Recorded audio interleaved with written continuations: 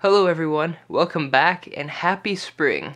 It's a bright sunny day today, everything's starting to bloom.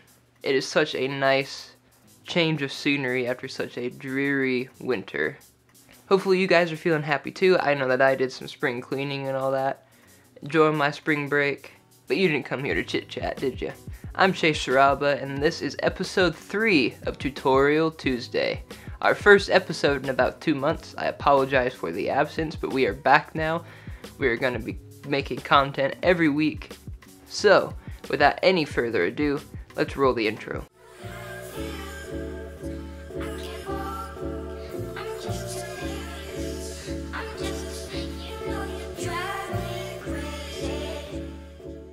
Today we are going to talk how to create fire or flames in Photoshop. This is one of the first things that I learned when I started out with Photoshop. It's super easy to do. You do not have to be an expert at Photoshop. You don't even have to really know much about Photoshop to be able to create fire or flames. It's super easy. I first learned how to do this a few years ago and I thought I would bestow my knowledge upon you today. So let's go ahead and hop into the PC back here and open up Adobe Photoshop. See you there. I am now on my Windows 10 PC and I have opened Adobe Photoshop CC 2018. I'm going to come over here and create a new image. We're just going to use an art file. Size doesn't really matter, it's just whatever you want to do with this. I'm going to go with this one right here just for the purposes of this tutorial. I'm going to go ahead and create. Now to make this a little easier to see, I'm going to come over here to the paint bucket and I'm just going to, let's do like a gray. I'm just going to make this a little darker so you can see the flames better. If you're using a photo or whatever, that can just be your background, whatever you want to use the flames on. I'm just going to make the flames. I don't have anything that I'm using flames for right now, so I'm just going to start with this gray background. I'm going to go ahead and then create a new layer over here. Now I'm going to come over here to the pen tool. If you don't see the pen tool, where this is, right click and select pen tool instead of one of these. Make sure that up here it is on path instead of shape, otherwise you will not be able to create flames. So go ahead and click create your first anchor point. Now before you make your second one, come down to about where you want your curve to be, because I'm going to do a curved one. You can do whatever shape you want, but if you're trying to follow along, we're going to make a nice curve. So about here, hold down as you make it, do not let go, and now slowly drag your mouse down while you're still holding, and you'll notice that's going to make this nice curve. I'm going to come over here, just click, it's going to automatically continue that sort of curvature. Now I'm going to go ahead and come back up this side to make this an enclosed shape because you want that if you're going to make a single flame. So about here to there. And now I'm just going to go ahead and finish it off. So we've got this shape here. Mine's not perfect because I've never been that good with curving the pen tool. But we're going to go up here to where it says filter. Go down to render and select flame. So yours will probably look like one flame like this or something similar to that. So you can use these to change how it looks. With the width of it, you can make it larger. You can even come to your advanced settings and you can change like the turbulence of it or the jaggedness of it, the complexity of the flame lines, and you can see how interesting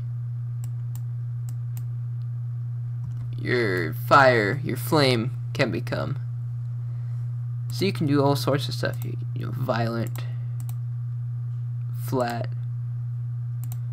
Kind of like the way that one looks. And then you can choose the different ways that it spreads. Or you can select randomize. So however you want your flames to look, there's so many options here. And then as you saw here, you can also create multiple flames along the path, different directions, or you can do like a candlelight flame. I'm just going to leave it as one flame along path for this.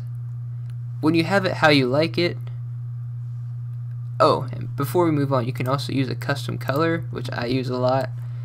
So, say that you wanted blue, you can do blue flames. Or a nice green flame. Let's keep it on green like that.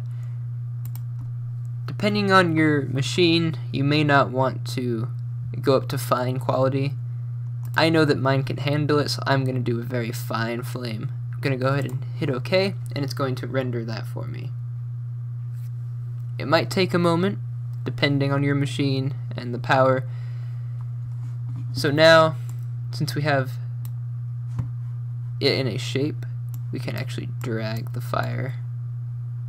So that's how you make a single flame in Photoshop. It's super easy to do, and you can draw whatever shape you want and choose whatever style of flame you want. As you saw, there were a ton of options. I think it's really cool. Now I'm going to show you something a little different. So I went ahead and created a new file to show you how to do a different type of flame.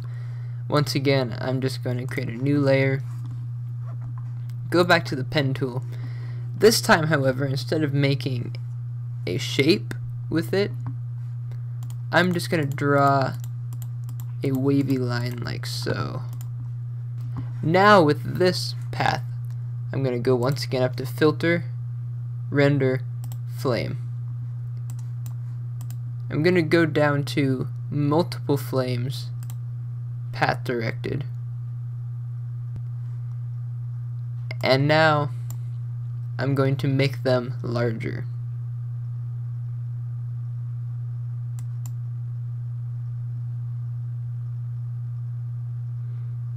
This will take a moment on mine because I have it on fine. Let's go ahead and return it to more of a natural fire color. Actually, we'll just turn off custom color.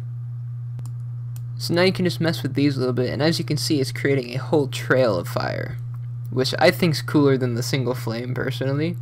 This is actually how I first learned how to do fire and flames, is I first learned how to do it like this, and then I discovered later that you could do the single flame, because this is what I actually had practice with. Let's do a little bit less angle on that, although that would be cool for like a wind blowing the fire type of effect.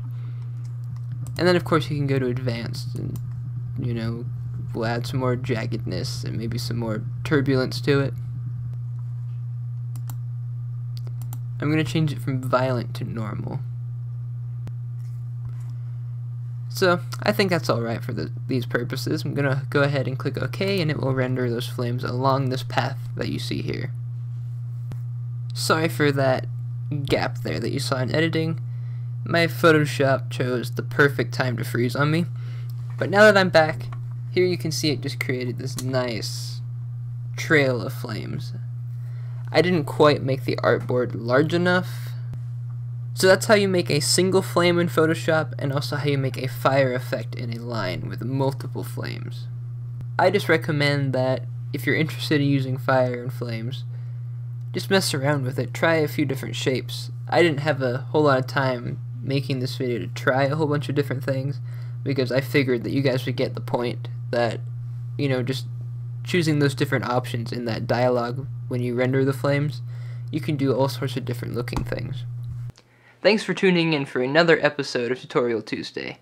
If this tutorial helped you, and I hope it did, give this video a good thumbs up, give it a like.